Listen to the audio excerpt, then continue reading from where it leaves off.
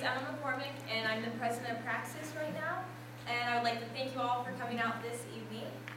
Before I introduce Dr. Hogan, I would like to remind anyone who has not paid their $10 dues that you can do that at the end of this lecture. And also, you might have noticed surveys on your chairs. If you could please take a minute to fill those out and leave them for us. That's helpful feedback for us, and it also helps us continue to receive grants to fund Praxis. At the end of the lecture, there will be about 10 minutes if you have any questions to ask. And now, I would like to introduce Thomas Hogan. He is Assistant Professor of Finance in the Johnson Center for Political Economy at Troy University in Troy, Alabama. He was formerly the Chief Economist for the U.S. Senate Committee on Banking, Housing, and Urban Affairs. Dr. Hogan earned his PhD in Economics from George Mason University and holds bachelor's and master's degrees in Business Administration from the University of Texas at Austin. His research interests include commercial banking, financial institutions, and monetary theory.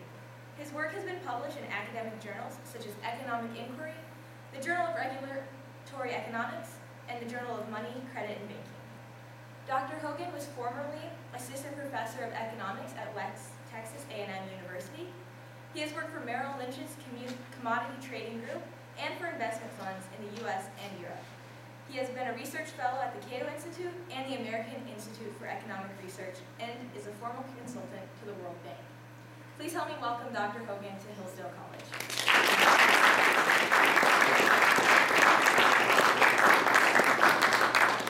Well, thank you, Emma, and thank you to the Praxis group for bringing me in, and thank you everyone for coming today. I hope we'll have something interesting that you can learn from this.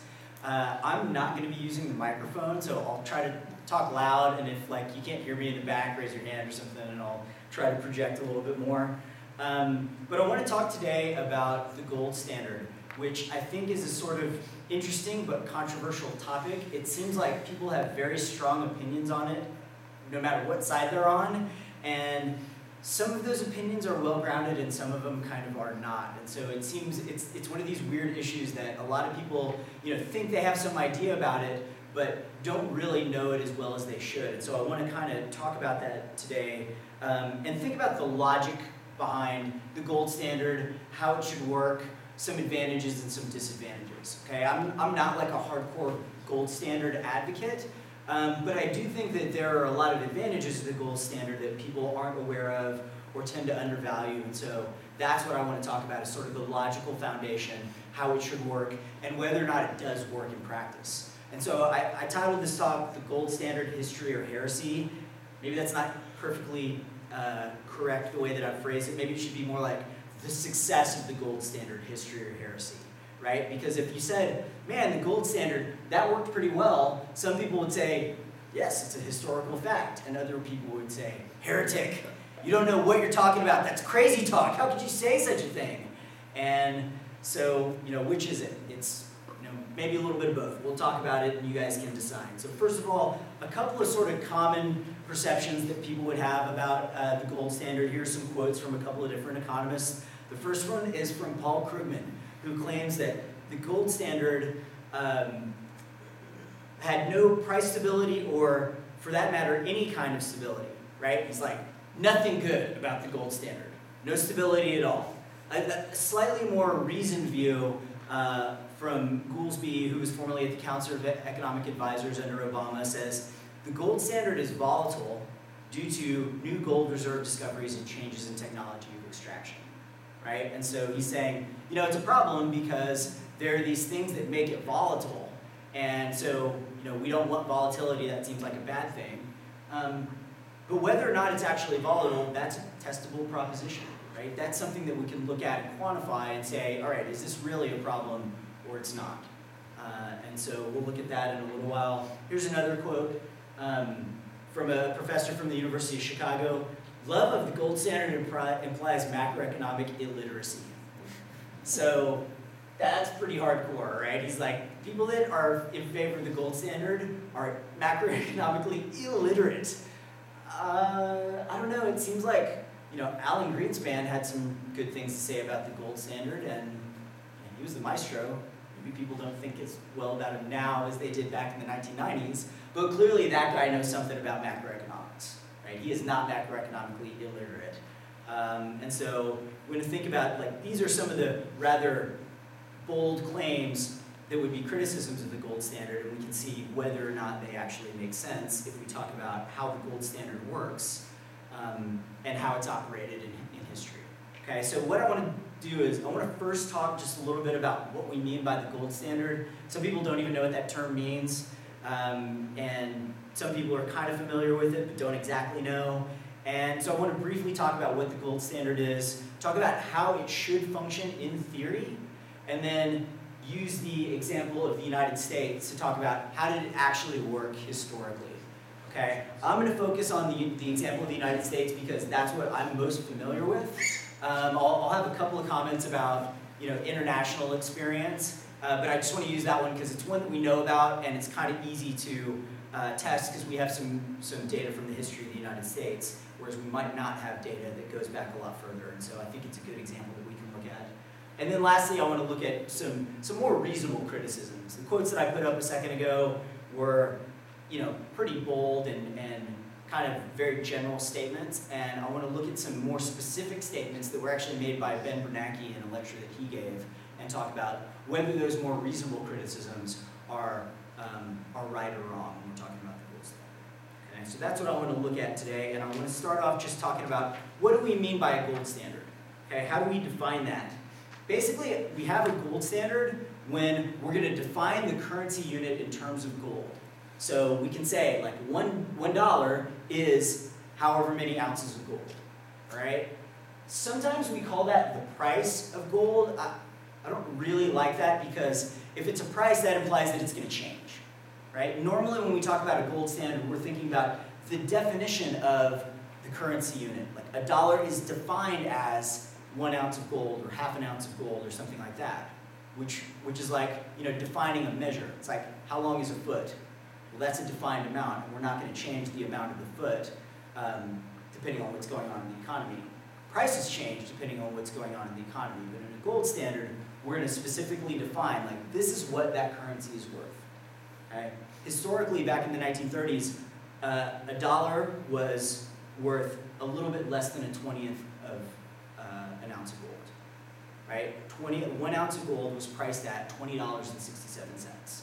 So $1 was worth a little bit less than 5%, right? It's like 4.84 or something percent of an ounce of gold. And so that's what it meant to hold a dollar. It was interchangeable with some amount of gold. If you want to get paid, you don't care if I pay you in ounces of gold or in dollars because they're the same. That's what a dollar means at that time, right? And so that's really what we're talking about for a gold standard it's the standard. That is the definition of what that money means. And so that is really the defining characteristic. There are some other things that typically go along with this. Historically, when we're talking about gold standard, we're talking about when gold is actually the money that people are using. We could define a dollar as some amount of gold, and if people weren't trading with that, then who cares, right? We wouldn't be on a gold standard if people weren't using gold as the main currency. So if gold is money and it's defined, and we have a gold definition of a dollar, then we're going to say, yeah, that's a gold dollar, and we're on the gold standard. We're typically going to talk about market production of gold. So I'll talk in a second about the different systems that we had in U.S. history, but basically what we want to think about is a commodity standard here, where the gold is being dug up out of the ground and then transformed into coins and then used as money, right? For most of the history of the gold standard, there were lots of countries that were on the gold standard, and so they basically had fixed exchange rates between those countries because they were all using currencies that were defined in terms of gold. And so that meant that all their currencies had fixed exchange rates. Okay? That doesn't have to be true.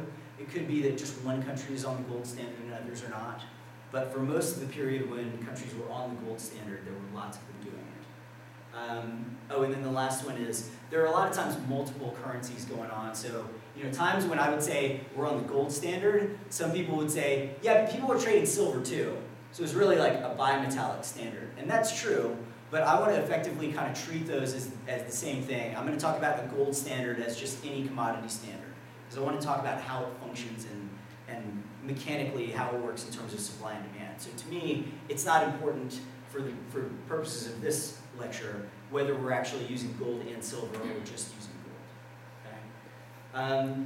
So when we're thinking about the gold standard, historically, for a long time, people were trading gold, and they were defining it in some terms of some kind of unit. And a lot of times we were defining it in terms of coins, right? It's easy to mint coins, and then you know exactly how much gold, and it's easier to trade coins because they're all the same weight, right? At least in theory they should be.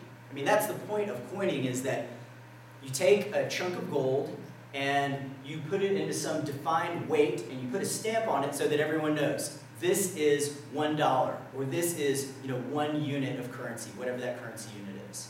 And so it's a method of standardizing all the pieces of gold so that they can be traded and everyone knows what the official weight is.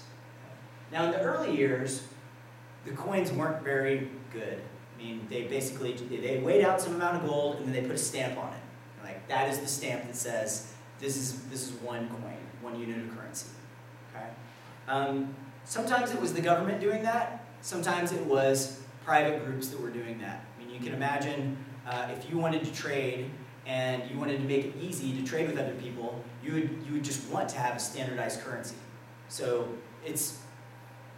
historically there are lots of cases where private groups or banks or something were weighing the gold and then stamping it and making it into coins. We don't really know if the first coins were made by governments or by private groups, but we know historically we've seen a lot of both of those groups. A lot of times governments would want to control the currency, but sometimes it was people that just wanted to trade. Right? Same thing in the United States. We had some gold that was minted and printed by the US government, but some of it that was produced by private groups. Like when we had the California and Colorado gold rushes, they didn't want to take the time to send all that money to some US government mint and wait for it to be turned into coins, so they had private groups that would just weigh it and stamp it and make coins out of it. And so we had the same thing in the United States. We don't have to look back to the start of time and think about like what were people doing 3,000 years ago. We can see that we have the same thing in US history with sometimes private manufacturers and sometimes governments. Now, there's another aspect that we had in US history that was banking, where a lot of times we had private banknotes that were tradable for units of gold. Okay? And so for a lot of history, in fact, for the majority of United States history, we had money that was produced by private banks, not money that was produced by the Fed and the government. And so for most of history, it was banks creating the money, and they would just write you a piece of paper that says, you bring this in and we'll trade it for a piece of gold. Because like I said, that's how a piece of a currency unit was defined. $1 was some weight of gold. So they're like, we'll just give you a certificate that says, you bring this in and we'll redeem it for gold. And banks did that. When in the early days of the Federal Reserve, once the United States had a central bank, they used to do that too. Okay, here's an early Federal Reserve note, and if you look carefully, you guys probably can't read this, but it says $20 in gold coin payable to the bearer on demand. So you used to be able to take that note and take it to the Treasury or the Fed or whoever and say, okay, I want to trade this for a piece of gold, and they'd give you the coin, right? Because they were worth the same thing. And so, so the Fed adopted the habit of redeeming gold currency once they started issuing currency, but of course they eventually gave that up, and now we have fiat currency that's not redeemable for anything. It's only redeemable for other fiat currency. You can trade a 20 for 20 individual ones. Okay.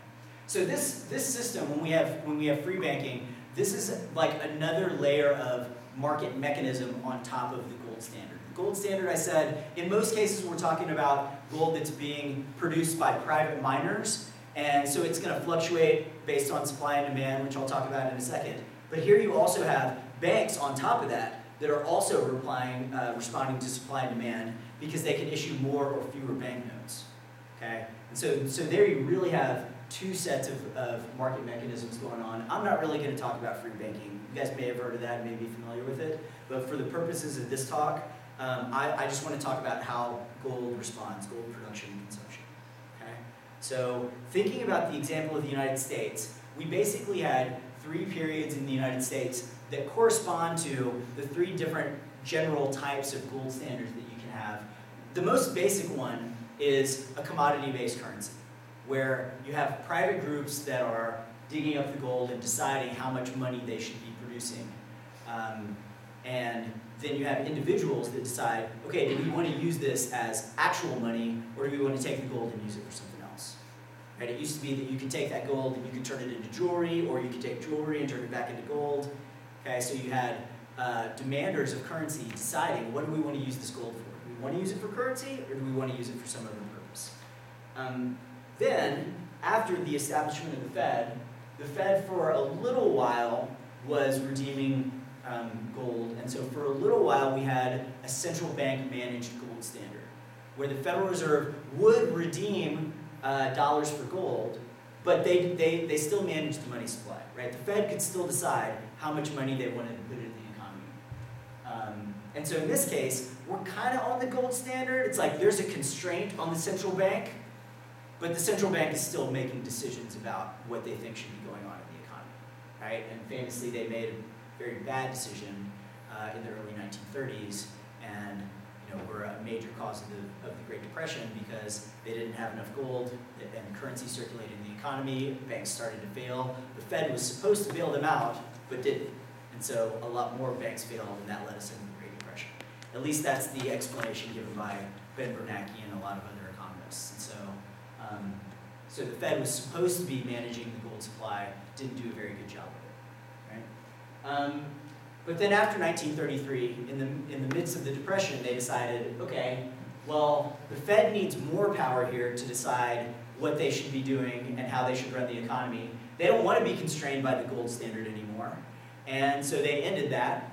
Not the Fed themselves, it was actually done by executive order that all Americans were required to turn in their gold coins to the government and would in exchange for that get US government dollar bills, right? Fiat currency. And so gold was no longer allowed in the United States. It could be traded internationally, or you could own just a little bit for jewelry, earrings or something, or you could have gold collectible coins, but you couldn't own regular gold that could be traded as coins. So after 1933, we went to a gold exchange standard where you could have international trade. In fact, we were on the Bretton Woods system for a while where lots of countries were all tying their currencies to gold. So internationally, we were kind of on a gold standard at that time, but in the United States, you couldn't trade it. Right? And then after 1971, we left the Bretton Woods system and no longer any link to gold at all. Right? And so we see these periods in US history correspond pretty closely to the different types of gold standards that you could have and how involved the central bank can be. Okay, so then how did the commodity system work under a gold standard? So in this case, so I want to talk about the idea of the commodity standard and how it's supposed to work, right? We can think about the commodity standard, I mean, it's partly the production of gold in any single year, and so that's like a flow that's being produced and coming into the economy every single year. And so we have producers of that gold that are going to be basically just miners, and we have consumers. When we say consumption in terms of flow, what we mean is gold that's destroyed. So if you use it to make computer parts and you can't get it back after that, there's no way to extract it because of, you used it in the production process. Or if you were to use it in people's teeth and then you don't extract it afterwards, you just bury them with the gold in their teeth, that gold gets destroyed. So maybe small amounts, but it could be that we discover some big industrial use for gold and have to use a lot of it that destroys it. Okay? So that is the consumption. But the supply, the commodity supply, is important because it responds to prices. A lot of people don't understand that. I hear people say things like, well, the gold supply grows at 3% a year, and we're eventually going to run out of it. We're going to have dug it all up. I'm like, wait, what? That's not how markets work. There's got to be some change in the price, right? I mean, if prices change, some people are going to want to mine more, and some people are going to mine less. In fact, we should think that the supply curve is probably going to be sloping upwards because sometimes it's easy to mine gold and sometimes it's hard.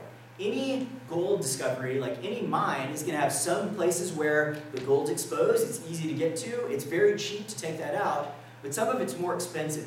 It's really deeply buried, or it's in little tiny pieces, or you have to dig through the mud and then strain it through something. It might be really difficult to get to. And so we can think of suppliers responding to prices in the normal way that we would think about supply, right? A lot of people don't realize that. They're like, oh, it's just a function of probability when things are discovered, and then we get more gold, and other times we don't. I don't think so. I think if the price were high, people would be out there looking for it and trying to discover more. If the price is low, then they don't really care, right? So in terms of discovery and in production, we see producers responding. We also need to think about the gold stock, because the price level is determined by the amount of monetary gold that we currently have. And so the stock of gold is how much gold we currently have that people are using for money versus the amount that they're using for other things like jewelry and plates and candlesticks, right? And so if you have a big increase in economic activity, you need more money, that's going to make the gold more valuable, and so people are going to want more of it. You're going to need more of it for transactions. But if you have, in terms of supply, if you have gold that's like not very valuable, people use it for jewelry. If it is very valuable, suddenly they're like, I'm going to take my candlesticks and this gold necklace and turn them into money and use it to buy some stuff, right? And so in that sense, we have gold production in terms of supply and demand. That is like the flow that's coming into the economy every single period. And then we have the stock of gold that is really going to be the thing determining the price level, okay? So I've taken this example actually from the textbook of Larry White, who's a professor at George Mason University. His book, The Theory of Monetary Institutions, goes through this in detail. I'm just going to go through like a quick example because explaining the supply and demand, like I've already done, I think that's the important part. If you guys are interested in economics, then you know basically how markets work already. And understanding that the supply of gold and the demand for monetary gold are both functions, not something that's like a fixed thing, that's the most important part. But I'll run through a quick example here of if we have a demand shock. So the prices in these markets have to be equal, otherwise we're not in equilibrium, right? If the price in the stock market goes up and stock of monetary gold goes up, then that means the miners are going to see, okay, gold is more valuable, let's produce more of it. And so what will happen then? Let's say that there's a demand shock here where suddenly we have a great year in the economy, people want to spend more money, but they can't because they need more gold to do that, right? So suddenly they want a lot more gold, and suddenly we have an increase in the demand for gold.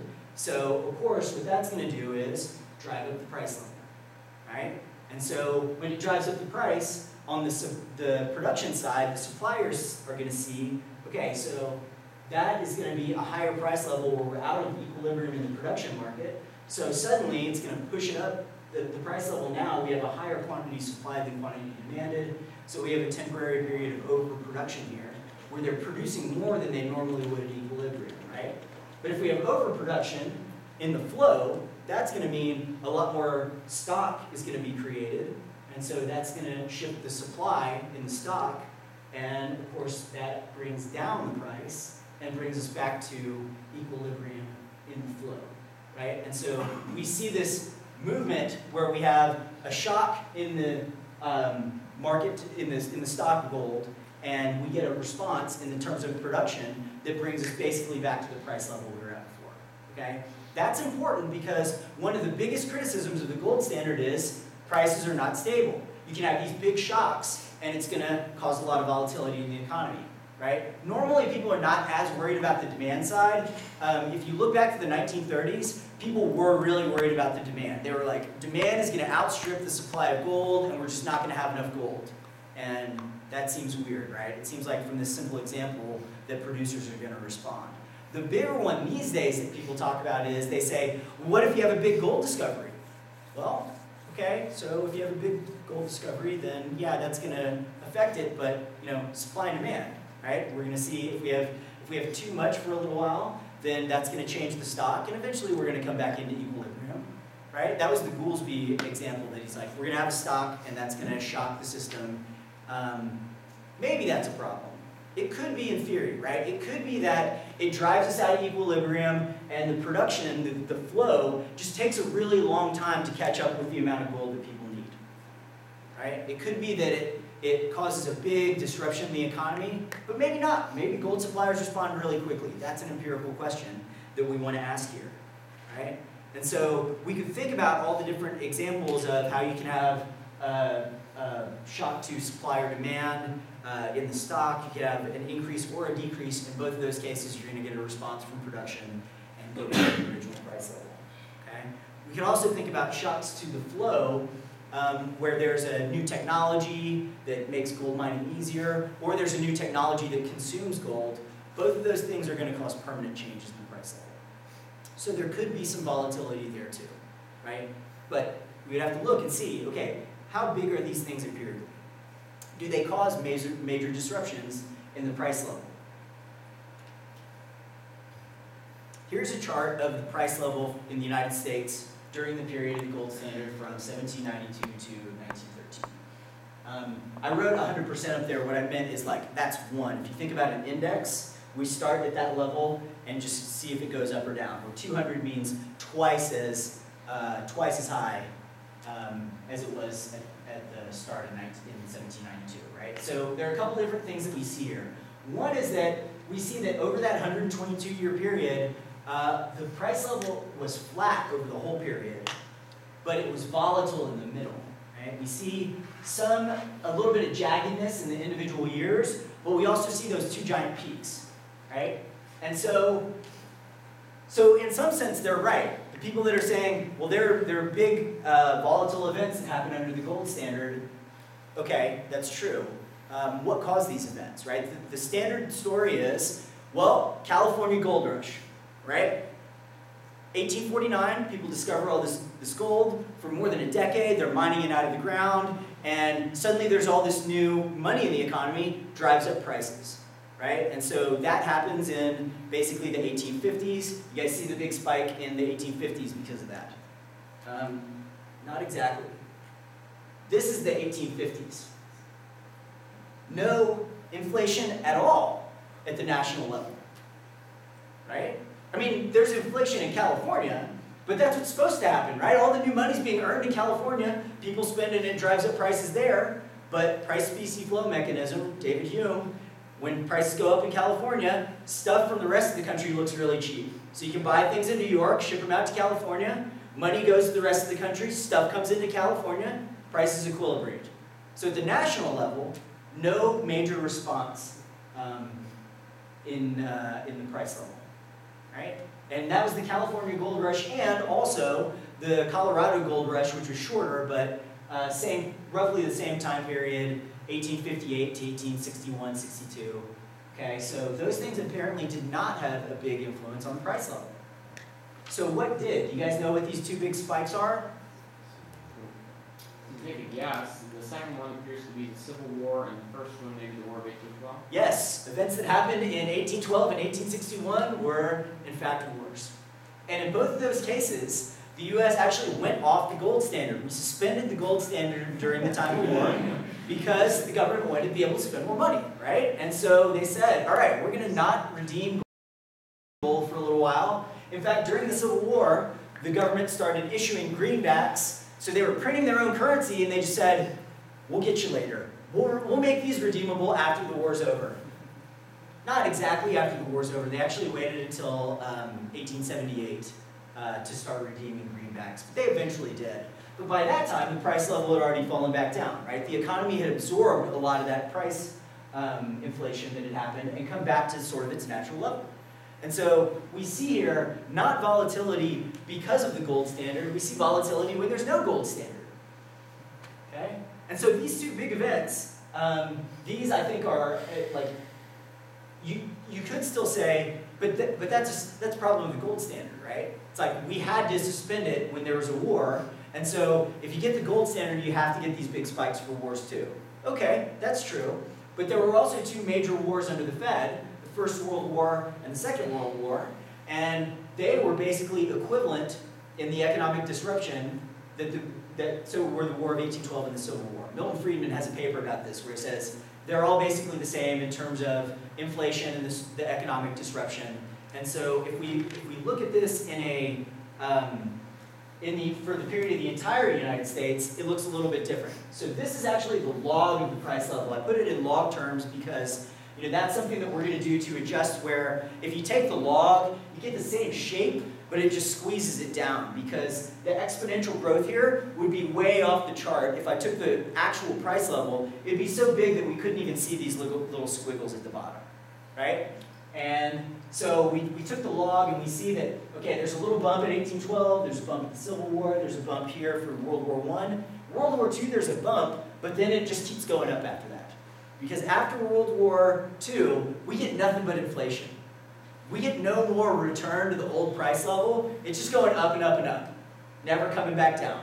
In fact, the Fed's stated goal now is they want to have positive inflation all the time and never have deflation, right? And so on the gold standard, we got good deflation that when we were productive, when we had new technology that made it cheaper to produce stuff, prices went down because stuff was cheaper. Now we no longer have that. Prices go up all the time and mask those advances in technology that we might want to be able to see. Okay? So that's what happens with the different periods under the gold standard, and then during the Fed you see a little bit of volatility, but mostly just going up after that. If we look at GDP growth during these two periods, we see that it was mostly higher during the gold standard. So this is a graph that is it's actually the centered moving average of about, I think it was 7 or 11 years. And this is from a paper that I wrote that was published in the Journal of Macroeconomics comparing the Fed and the pre-Fed economies. And so what we're looking at here is GDP growth and the we're getting like 4.5% roughly for the Fed.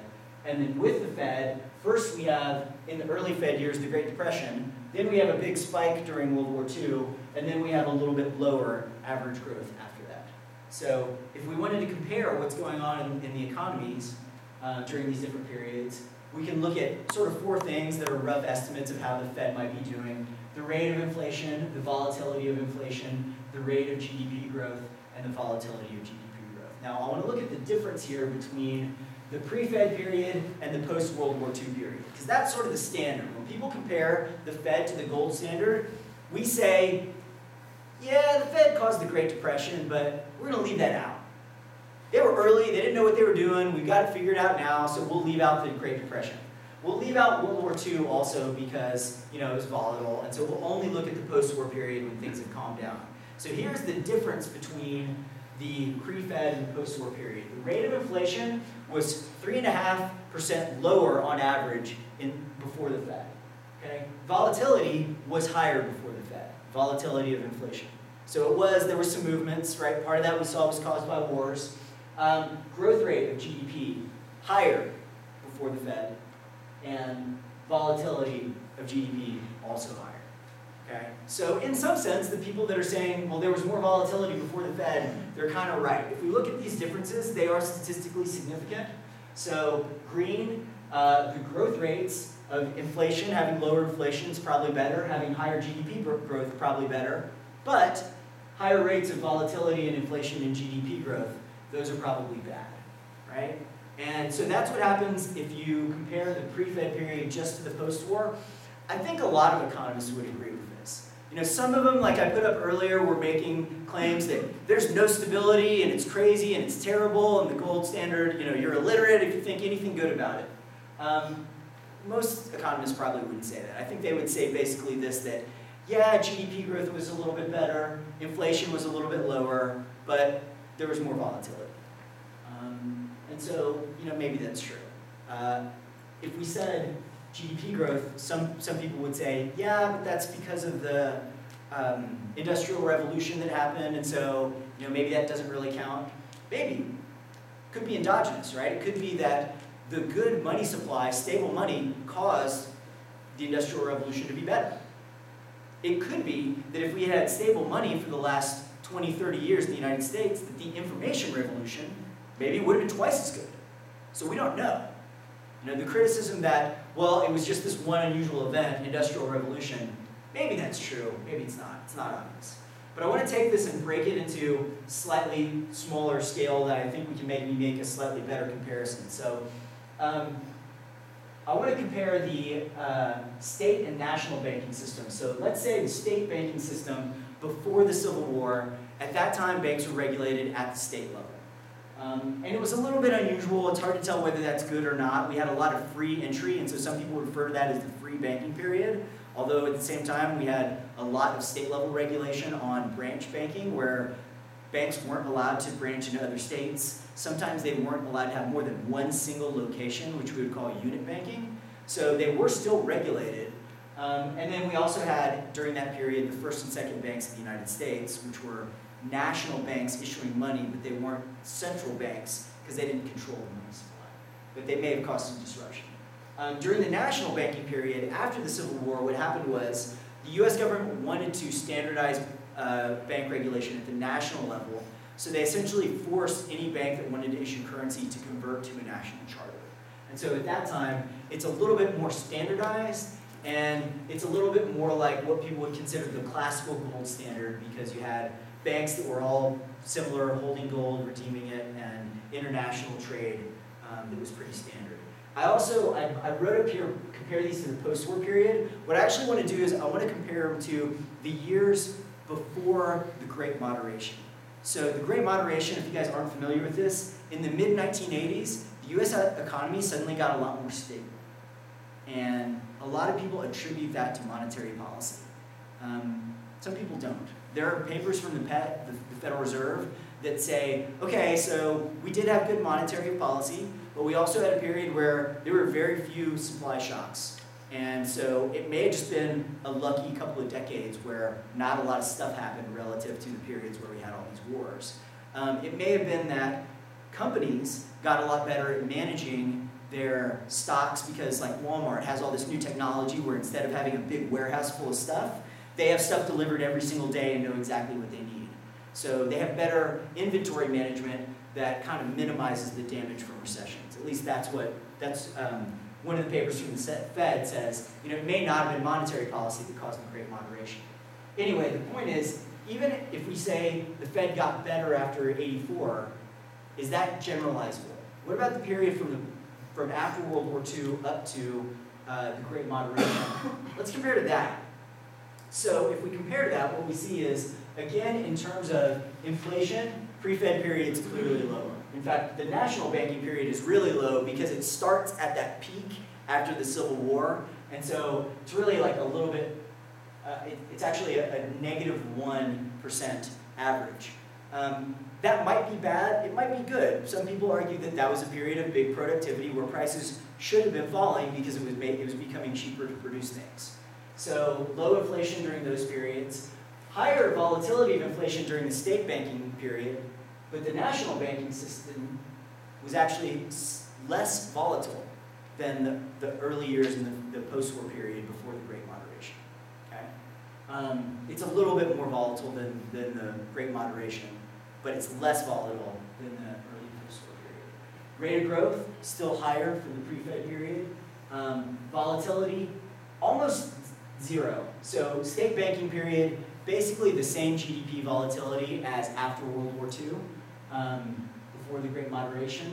The national banking period more volatile. So if we look at statistical significance, we this time see, again, rates for inflation and GDP growth better before the Fed. Volatility, well, compared to the early pre-Fed period before the Great Moderation, national banking better. GDP volatility, not different for the state banking period. So the point I'm trying to make here is, like, I've kind of cut this a little bit into thinner slices. Maybe you can say, I guess it depends on what do we think is going to be representative of the Fed. Is the Great Moderation the Fed from now on? A lot of economists think it is. A lot of economists are like, we tamed the business cycle. At least that's what they said in 2007. Not quite as much anymore. Yeah, literally there's a paper from the Fed in 2007 that says, the Fed is responsible for the Great Moderation. And then things fall apart, and there's one in 2009 that says, the Fed is not responsible for the Great Moderation. Okay, well, either way. But anyway, the point here is that depending on where we look at, it might be that the gold standard does even better on every one of these measures, and it's just a few certain cases where it's not as good. Okay, so I'm not the only person to have written about this. Like I said, this paper was published in the Journal of Macroeconomics, so if you guys want to see it, it's available. Christina Romer, who is the chair of the Council of Economic Advisors under President Obama, wrote a famous paper in 1986 to say, is the stabilization of the post-war economy a figment of the data? She finds that it is. She says that basically the reason things look stable after World War II is because we're using the wrong numbers to measure the pre-Fed period. Our early measurements of what was happening before the Fed were estimates based on commodity prices, which everyone knows are more volatile than regular prices. And if you go back and adjust for that, it turns out things were no worse, maybe even better before the Fed. Another more recent paper, and I should say Christina Romer actually has several papers on that same theme. Another more recent paper by Joseph Davis finds no discernible differences in the frequency and duration of industrial cycles, so recessions, not any different between the Fed and pre-Fed period. Romer and Jeff Myron of Harvard actually have another paper on this as well, and they find that recessions were shorter in the pre-Fed period and no more severe. So it seems like I'm not the only one saying, it wasn't so bad before the Fed. You got some pretty famous people that are saying that too in top economics journals. Okay? So if that's the case, let's think more about some of the specific criticisms of the Fed. So I want to run through quickly a couple of ones that came from Ben Bernanke. In 2012, he gave a short course at George Washington University, and one of the topics that he talked about was the gold standard. And so he had several criticisms of the gold standard. It can't be adjusted for economic shocks, medium-run periods of inflation and deflation, frequent financial crises, shocks transmitted between countries, and subject to speculative attack. So I want to run through these just quickly and talk about them. This too, I actually have a paper that hasn't been published yet. It's still under review. But it's co-authored with Dan Smith, and it's called Central Banking Without Romance. The idea being, people get romantic about the Fed, and they don't want to look at the facts a lot of times. So they make some of these claims without doing real comparisons of, well, is this really better than what we have now? Because it could be that all these things are true, maybe it's bad, but it could be even worse with the Fed, right? So what do we compare it to? If we think about the first one, the quote from Hogan, the gold standard cannot be adjusted to changing economic conditions. Well, yeah, that's because it changes on its own, right? I think Bernanke acknowledges that. He's like, the gold standard's going to adjust. But what if it's not good at adjusting? Don't we need a central bank to come in and adjust it? Well, maybe. I mean, there are a couple of things about that. First of all, is that true? It may be, we know that the gold standard adjusts on its own, but the government was also interfering with the gold standard before we had a Fed. The first and second banks of the United States intentionally created to mess with the money supply. There's some famous papers about Alexander Hamilton and how he wanted to manipulate the economy by issuing treasury bonds, and some say he was successful about that. And so, the government has been trying to manipulate the economy even without a Fed. It's just not as easy for them to do, right? But the bigger question is, compared to what, right? Ben Bernanke seems to think that the Fed can adjust the money supply in response to economic conditions, which seems to imply that the Fed is good at reducing business cycles. And we just saw a second ago, that's not necessarily true, right? It's not necessarily more volatile before the Fed, and recessions weren't longer or more frequent. So what's the evidence that the Fed is actually better? It doesn't seem like there's any evidence for that, right? In some ways, the pre-Fed period was more stable and more productive than the Fed period. Okay? What about the second one? Over the medium run, it causes inflation and deflation. Okay, so maybe that's true, but like we saw before, it's mostly the wars when we went off the gold standard that we had some major inflation. We did have periods of deflation, but in some sense it was productivity deflation, which is good, or it was recovering from a big inflation shock during the war. So maybe that's what we want, right? Maybe that's good that it has those. But again, compared to what, right? If it has medium-run inflation, is that a problem? Doesn't the Fed have medium-run inflation? The Fed has had nothing but inflation since World War II. So it seems weird to say that this is going to be worse under the gold standard. It's clearly happening under the Fed. What about financial crises? Gold standard did not prevent frequent financial crises. Okay, maybe it didn't, but that's not what was causing crises under the gold standard. Under the gold standard, it was at a time when banking was highly regulated and we didn't have interstate banking. So banks couldn't diversify. If you made a bunch of loans from your local bank into the economy and there's some kind of shock in your town, some kind of recession that only affects your town, all the banks are going to go out of business. This is really common because a lot of the banks lent to farmers. And so if there's some kind of weather event that causes a lot of people to lose their crop, the bank's going to go under, right? On the other hand, there were mechanisms to help minimize the damage caused by those shocks. Banks were getting together to form banking associations where they would bail each other out if they were having problems, and they were members of clearinghouses that would also bail them out if they were having problems. So there were at least some mechanisms that were there to help prevent these shocks. But again, compared to what? The Fed caused the Great Depression. The Fed at least partly caused the recent financial crisis. So is the gold standard really worse than that? It seems weird to say that the crises were worse under the gold standard. By some measures, crises have been more frequent and more severe under the Fed. There are papers that say that since 1971, we've had more banking panics, we've had more frequency in banking panics than we had before the Fed.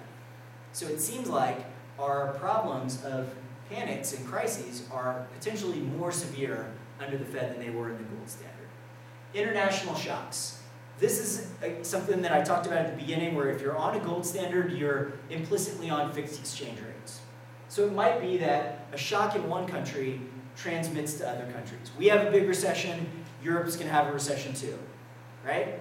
Okay, but that's at least partly mitigated by price specie flow mechanism, like we talked about before. Gold is going to flow between countries automatically because of market forces. So that's going to alleviate some of the problems, but the problems compared to what?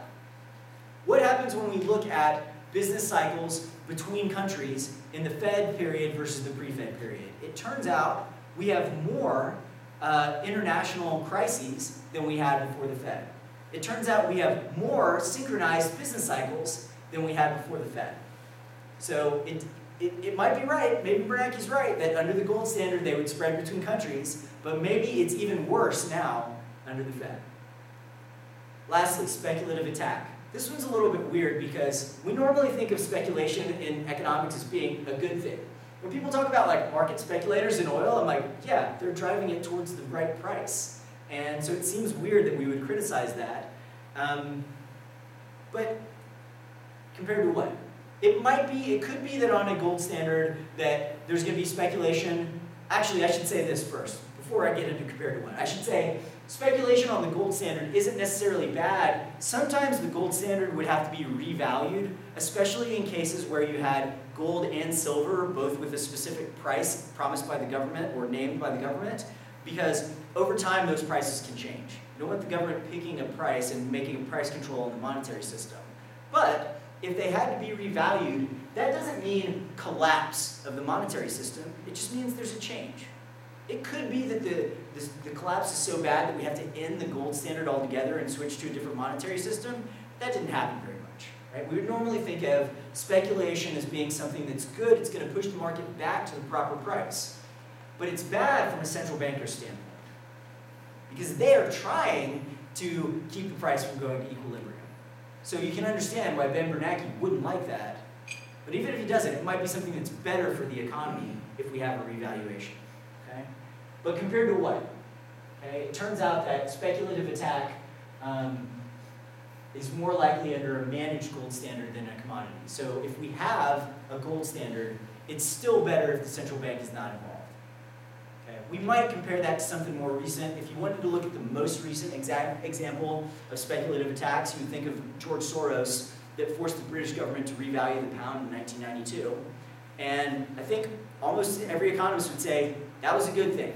Market prices were wrong, the government was trying to keep them wrong, and Soros forced him to revalue it to the proper price. In fact, I read a story about him where he said, you know, I knew I had it when they came out and announced, I can't remember the number here, but it was something like, we have 10 million pounds that we have ready to defend our exchange rate. And he was like, well, if I can take a 10 million pound position, I win. right? Because he knew he could force them to revalue it to the proper price. That's bad for the central bank. That's good for most of the people in the economy. So all these criticisms, I mean, I can understand what they're saying, but you have to think realistically, what do we compare it to? And you have to know something about the history of the gold standard and read some of these studies that make numerical comparisons and to figure out which one of those things was actually worse. Okay? What could we do instead? We might be able to do some monetary rules. I mean, gold standard's kind of a rule that restricts the central bank.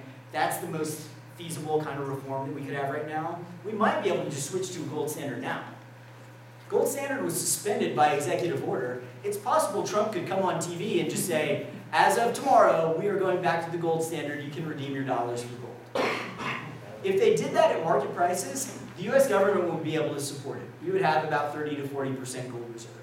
And if you consider that about half of US dollars are actually in other countries that are dollarized and using them abroad, maybe it's actually a much higher ratio. So it's possible that we could go back to the gold standard tomorrow. But it's also possible that we could just allow competition in currency. Allow people to use gold if they want to. Allow them to use Bitcoin if they want to, and just see what happens. Maybe we'll get a gold standard, maybe we'll get something else. I don't really know. Okay? So I think, in theory, it's possible that a gold standard is better. It's possible that the central bank is better. Right? We don't really know, but if we look at the history of it, we can see that shocks were not bad and didn't cause a lot of disruption in the gold standard.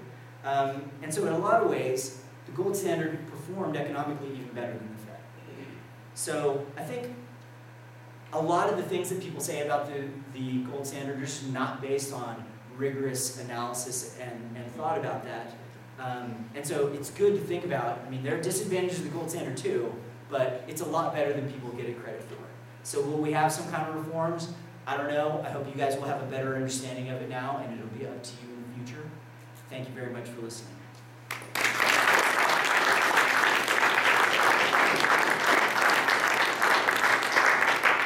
So I think we can take some questions if you guys have any.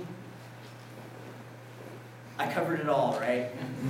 Okay, if you guys, I should also say, if you guys think of anything else that you would like me to talk about in this, I'm probably going to be giving this a similar talk at other universities. If you think I should talk more about the history or something like that, send me an email. If you want citations from any of the papers I talked about, send me an email and I can pass them along. Yeah, so I was curious as to why it is that you modeled the market for gold, like natural gold, as perfectly competitive, whereas I would see that as having some barriers to entry because I personally have no idea where to start if I were to go out and start mining gold. And would that have a potential effect on how quickly prices equilibrate? So I don't think I'm claiming it's perfectly competitive. I think it's like a regular market. I think probably there are some markets that there are bigger barriers than others. And I don't know, like right now, I'd say probably there are a lot of major players in the gold market, but that hasn't always been true. California Gold Rush is a bunch of individuals going out there doing their own thing. And I don't know enough about technology in the gold market right now to say if it's easy for an individual to go out and start up their own thing. I have heard of like single scientists that are trying to find better ways to discover where you can find gold deposits or how you could more easily refine it for cheaper ways. But you know, like a lot of people in the economy, they would come up with an idea and then sell it to someone else, some big company. But I think it's probably just like, you know, a normal market. I don't think there are big barriers like there are to banking or some other industries where you see no entry at all. But all that could change if we were to go back to a gold standard where suddenly there's a much bigger demand than there was before. I don't know. Doesn't the market for Bitcoin kind of into this? So Bitcoin is a little bit different because the quantity for Bitcoin is regulated by the Bitcoin software. And so they can't produce anymore. But yeah, you're right, they do have miners that are producing more transactions. And so it doesn't have exactly the same quantity property of having a change in the quantity, but it does have the property of adjusting to transactions. That's true. A definitive quantity. Yeah, They declare definitive quantity, which is the big difference between gold, which could be underneath Aunt Mabel's porch. In gold, you would have a change in quantity and a change in price. Correct. Right? In Bitcoin, you don't have a change in quantity. People just transact at different prices. Yeah. All I know about the Bretton Woods system is that it was something put in place after World War II, I think. Yep. What was it? Why was it created? So the Briefly. Bretton Woods system was an agreement among a lot of the major countries about what their exchange rates would be, and they fixed all those countries. Well, informally, I guess you would say, fix them to gold. The U.S. dollar was fixed to gold, and then those other countries fixed their prices to the U.S. dollar. So it was like a default international gold standard where everyone agreed we would have these fixed prices, and we can exchange it for gold and trade gold between countries if we need to. And it was created after World War II by Keynes and some other people that thought they were going to engineer the economy, and were able to get a lot of international buy-in from countries that agreed to fix it. And by the 70s, but I guess the end of the 60s and the early 70s, a lot of countries decided it wasn't working and started to defect, and then the U.S. went off in the early 70s. And so there's some argument from economists about was it a good system or not. In some sense, it was not, because it fixed our exchange rates. In another sense, after we went off it, we got a lot more inflation domestically, and so perhaps it was a fair constraint on the Federal Reserve. Thank you. Other questions? Well, I hope you guys found this at least somewhat interesting. I find that a lot of people don't really know what the gold standard is, and some people that are out there talking about it, that are proponents of it, sound kind of quackish and don't have good reasons to defend the gold standard. And so hopefully if you guys get into a discussion, you will have some reasonable knowledge that you can help impart to others, and people will understand it better in the future. So thanks very much.